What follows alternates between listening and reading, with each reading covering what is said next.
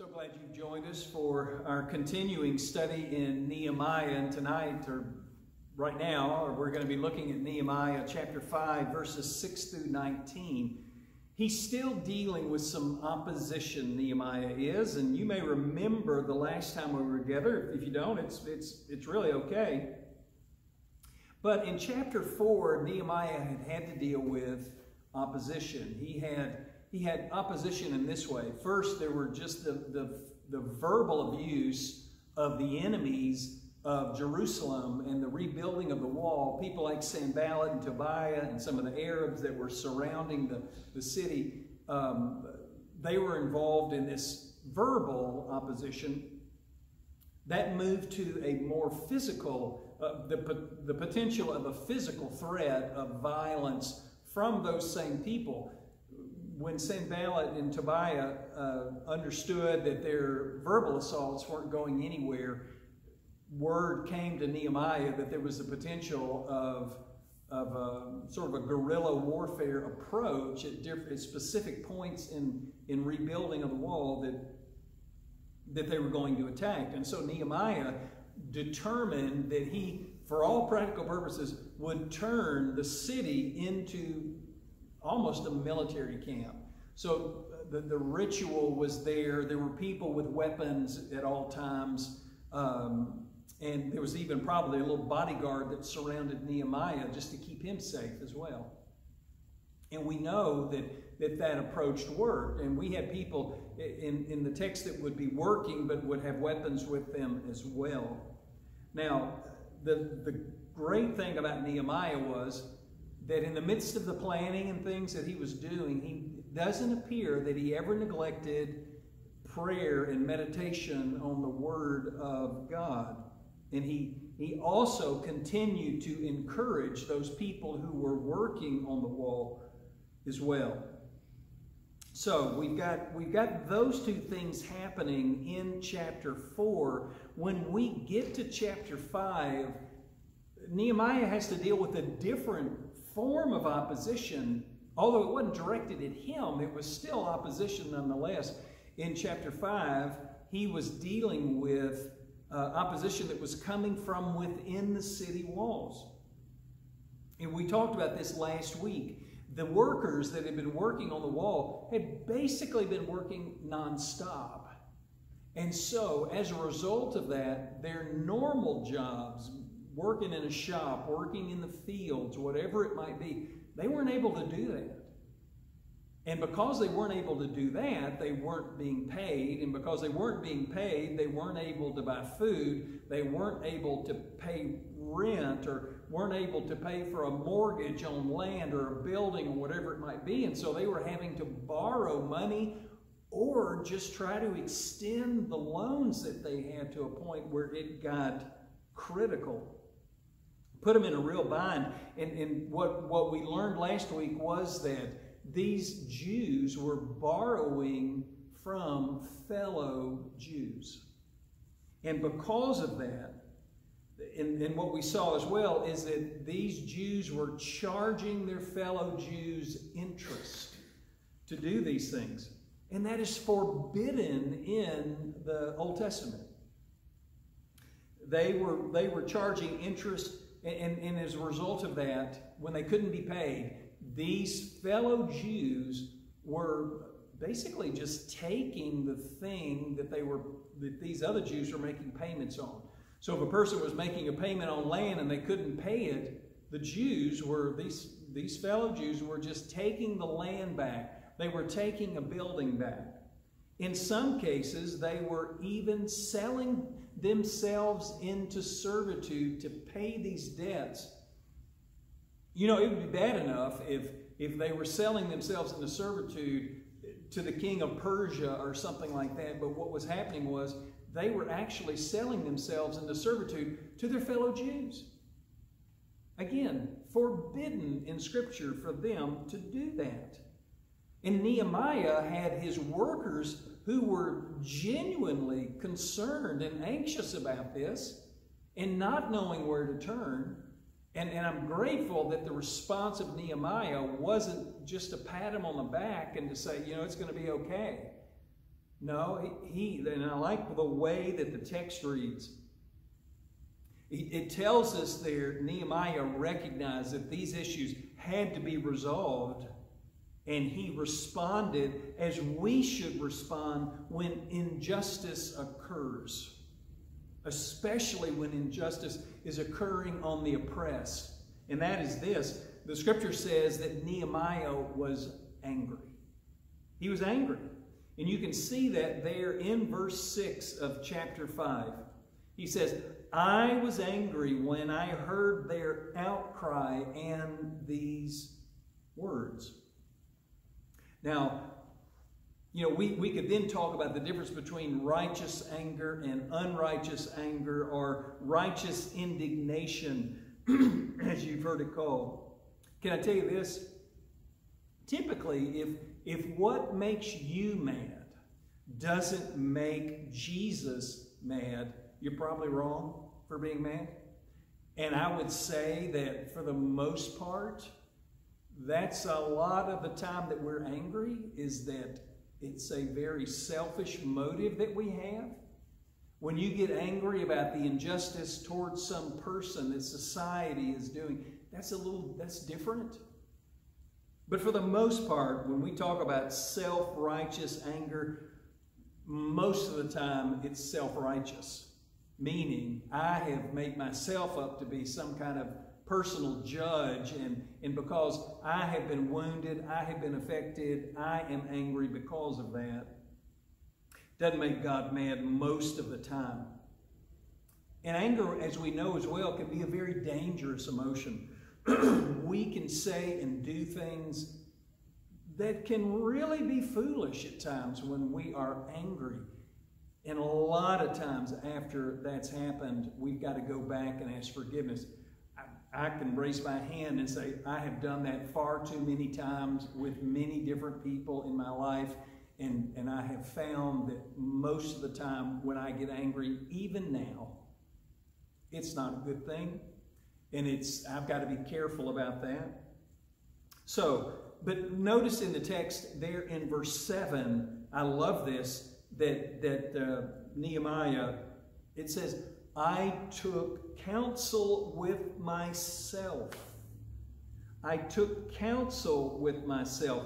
How much time he took here, we don't know. But the idea of taking counsel there is the idea of considering them. One translation said, I pondered them. So the idea there was that he did not allow his anger to overrule good judgment. But he also knew he couldn't just ignore what was happening. Nor could he just gently address it either. He decided to address it head on with the noblemen there who had charged the interest, and the other officials in the city who were participating in that as well. So first he got angry. Secondly, he took time to consider his response. Thirdly, he called for a meeting with the nobles and the officials. It's significant at this point that he decided to meet with them first and tried to do it privately. You know, in a sense, he was embodying Matthew 18:15 to 18 before Matthew had been written. And that's the simple principle here. The scripture basically says that if you have a problem with your brother or sister, the scripture says that you are to go to them and try to resolve that issue privately first. And so, you know, if I know that I have offended somebody, then it's my responsibility to go to that person and to try to resolve that issue privately. Now, sadly, what happens in our culture, even among believers, is that what we have done is that we try to get popular opinion on our side about a particular issue. So if somebody is mad at you for doing something, or even not doing something, but you know, sometimes that's just the case. You might find that person talking to 3 other people to try to say, you know, didn't you think that was wrong or whatever? Or you might even see something on Facebook or Instagram that is indicting you for what has happened, making something like that public, I can tell you right now, that's a sin against that other person, and it is a sin against a holy, righteous God. That is not the way that you and I have been called to deal with differences with one another. Scripture says there in Matthew 18, go to that person and try to resolve it right there and to do it privately. Because if you've done that and they repent, or they say, yeah, I was wrong, or if you go to that person and say, I shouldn't have said that, I shouldn't have done that, and they forgive you, guess what? It's over. And you've dealt with it very privately between you and the other person. Now, Jesus gives us other means as well. So there in Matthew 18:15, Jesus even says, secondly, if that person won't repent, the scripture says there that you ought to take 2 or 3 others with you to go back to that person. Now that's it's not that you've got, now you've got 4 against 1 and they have to repent. It's not the issue at all. I believe it's the idea of taking 2 or 3 very godly, wise people with you to urge them, to encourage them, to counsel them, to see what's occurring, to see if that person will repent and ask forgiveness. But it's not to, hammer them or hit them over the head or anything like that or knock them out. No, it's to love them. And then that process could go on for a long time where those same people go back to them and just love that person and try to get them to see the truth and to repent and ask forgiveness. Then eventually, if that person won't do that, the scripture says, then you need to tell it to the church. Now, some people think that idea of the word church there is like the elders of the church, and then if that person still won't repent after the elders know that, then that person is basically removed from that church fellowship. And you may think, well, Brother Mike, that's sort of harsh. That's what Scripture says. That's not me making that up. That's what Jesus was teaching there. I do think if our churches practiced this lovingly, we probably would have fewer members for a while, but then we would probably have more members after that because there would be a value there on church membership. Now back to Nehemiah. Sorry for that discursion there into Matthew.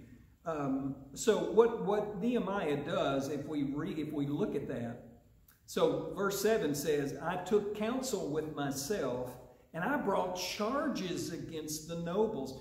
For all practical purposes, Nehemiah became a prosecuting attorney here, and he began to lay out his case. So he says to them, you're exacting interest each from his brother. Wow. So he's making sure that they understood what was there. And at that point, he is charging them with violating biblical principles. You know, he could have cited Exodus 22 or Leviticus 25 in the process of doing that. Nehemiah had very plainly told them that this idea of slavery as well is wrong. Let's keep reading. He says, and I held a great assembly against them and said to them, we, as far as we are able, have bought back our Jewish brothers who have been sold to the nation, but you even sell your brothers that you may be sold to us? Wow. Nehemiah there is just condemning them. The idea there of slavery, he is telling them that is inhumane behavior. And slavery is an abomination in the sight of God. It just is. Can you imagine the courage that Nehemiah had to have? He hadn't been in the city all that long. He had come as the cupbearer to the king. King Artaxerxes in Persia had made that journey with just a few people. And he came and he was able to win the approval of the workers to start rebuilding that wall. And he obviously had a relationship with the city leaders and the Jewish noblemen that were there. But to stand before them and to recount their sin before them, it took an awful amount of courage. And here's the thing. Nehemiah knew. He knew that he desperately needed these officials and these noblemen. He needed their support. However, he also knew that the law of God was clear. The law of God clearly stated that what was happening was wrong. Nehemiah had made some attempt to deal with the issue, but there in verse 8, back in verse 8, he tells them what they've done. They've actually bought some slaves out of slavery and brought them to the city, and then they wind up selling themselves back into slavery to pay for their debts. Nehemiah was just astonished at this. And he's going to tell them that they've got to stop doing this. They've got to stop doing this. And there in verse 8, you can see that when the noblemen were approached, when these men were approached, in verse 8, at the end of verse 8, he says, they were silent and could not find a word to say. So, what is he supposed to do? What is Nehemiah to do? These men are silent. They don't have anything to say to that. He very clearly had evidence that this was happening. Well, we can keep reading the text and see what Nehemiah recommends. He says, so I said, the thing that you are doing is not good. Ought you not to walk in the fear of our God to prevent the taunts of the nations, of our nations, our enemies, he says? So he very clearly tells them right there that these things have got to stop. He's got to do that. He's going to tell them as we keep moving through this text. He's going to suggest to them, in fact, let's just keep reading. Moreover, I and my brothers and my servants are lending them money and grain. Let us abandon this exacting of interest. Return to them this very day their fields, their vineyards, their olive orchards, their houses, and the percentage of money, grain, wine, and oil that you have been extracting from them. So what Nehemiah proposes here is basically what would happen during the year of Jubilee. He was just doing it a little bit earlier than would be normally happening. And so he's not proposing that the city tax the rich more to give to the poor. And he's not even forbidding the charging of interest to foreigners, but what he is saying there is that this has got to stop. And he even says there, this very day give those things back to the people from whom you have taken them. Now look at verse 10 for a minute if you have your Bible there. Interesting, as I read this week, he says, moreover, I and my brothers and my servants are lending them money and grain. And then he says, let us abandon this exacting of interest. Now, is it possible that Nehemiah is confessing here that in the process of him lending, that he had charged interest? I think it's possible. I don't know that the text is completely clear that this is happening. If that is what he is saying here, what he is doing is confessing to that and saying, we've got to stop that. So in effect, he is repenting of that publicly to encourage those other people to do the same thing. The second way to take it is that Nehemiah was giving grain and money to his fellow Jews and not charging any interest. And he could be saying there, here, follow my example. So it could be either one of those things. Now, as I said, the men at first don't respond to Nehemiah's approach there, but they do wind up responding. You see, Nehemiah knew here, as he then had to call a great assembly, as we looked back in verse 7, he said, I held a great assembly. And a great assembly would be basically everybody there that had been working on the wall had to come down and watch this. Well, that meant they had to stop work. And think about this for a minute. Think about this for a minute. Do you think that it was a good thing? That it would be a good thing for Nehemiah to build the wall, for the city of God to be surrounded by a wall, to protect the city of God and protect the people of God, while there were other people of God in that city violating the law of God? And that's the height of hypocrisy. Nehemiah knew that. Nehemiah knew that. Nehemiah knew that it would be worthless if God's people were sinning against God's people as well.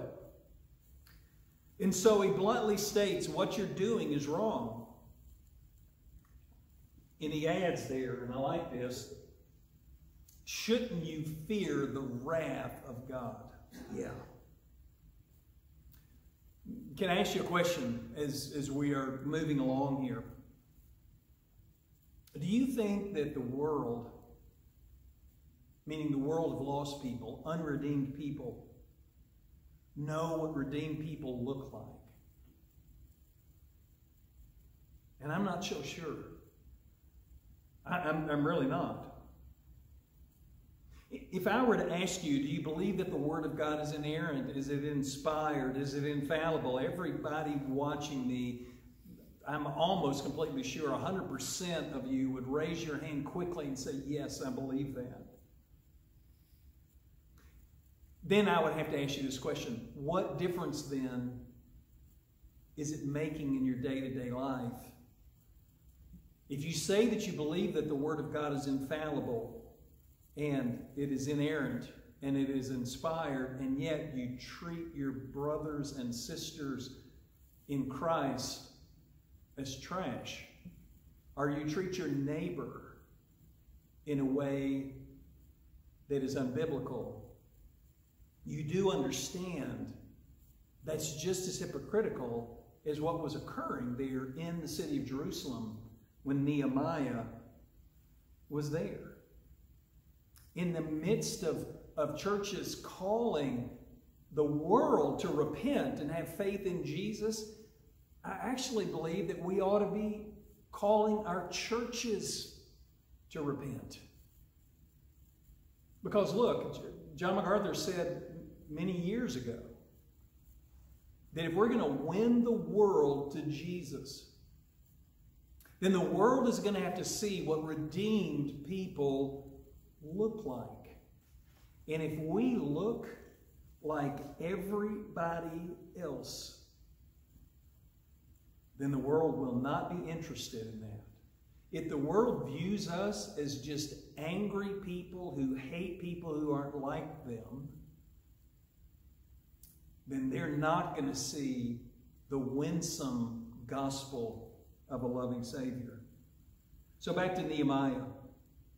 In verse 12, when he called these noblemen to repent, Scripture says, then they said, we will restore these and require nothing from them. We will do as you say.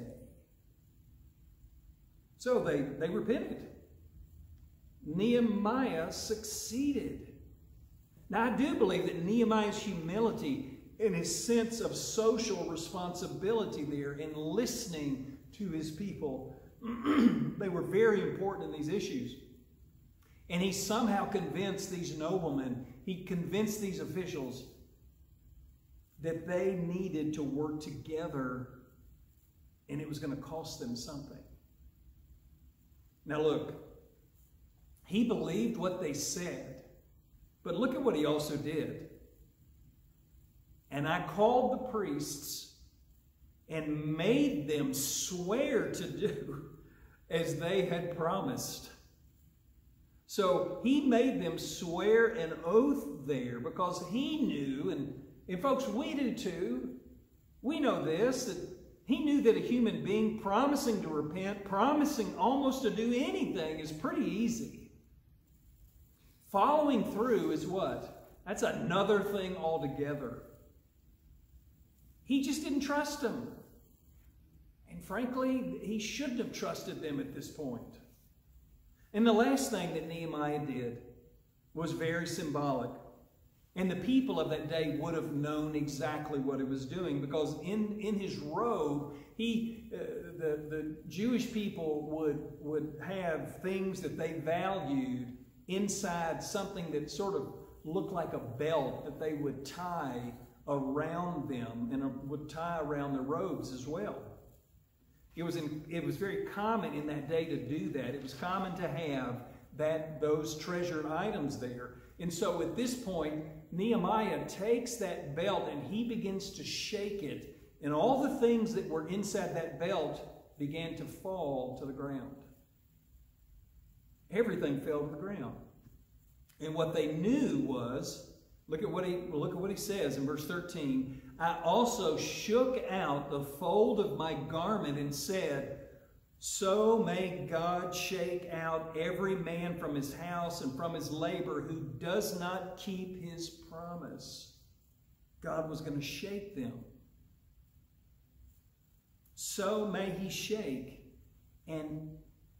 out and empty. Be shaken out and empty.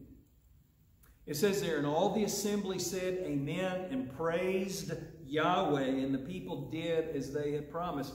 Let me ask you a couple of questions to end here today. You know, this is a time when everything, there's just a sense of uncertainty with a number of things. Most of our, really, we're just sort of on edge, right? People want to get out of the house. They want to work. They want to go back to sitting at a restaurant and eating. They want to come back to church. Our emotions are just frayed, and there's just a sense of really uncertainty. And because of that, we can fly off at the handle. Now, I will tell you, for some of us, that was happening before this was happening, right? I mean, just to be honest, that was happening even before. But what I want you to think about is when these things start opening back up, and even before, what about your and my day-to-day reactions with people, in businesses, at church, where you work? What is our demeanor in and around believers and unbelievers out in the marketplace? Are we just basically saying we can do what we need to do and that's just business? That attitude led the noblemen and the officials in the city of Jerusalem with Nehemiah to charge interest that was against the word of God, to take people into servitude that was against the word of God.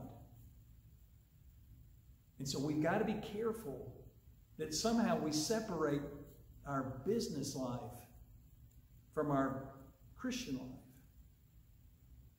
Because everything about you and everything about me is to be an act of worship. And that is where the people ended this passage in Nehemiah. It says the people did as they had promised. Just before that it says there, they praised Jehovah. And I hope and pray that you are praising Jehovah in the midst of these uncertain times. And Father, we do come to you today, and we are grateful for who you are and what you are doing. Lord, we don't know what the future holds. That's just out of our hands. But we have a God who does. Let us trust you in what we do and what we say. And we pray this in Jesus' name. Amen.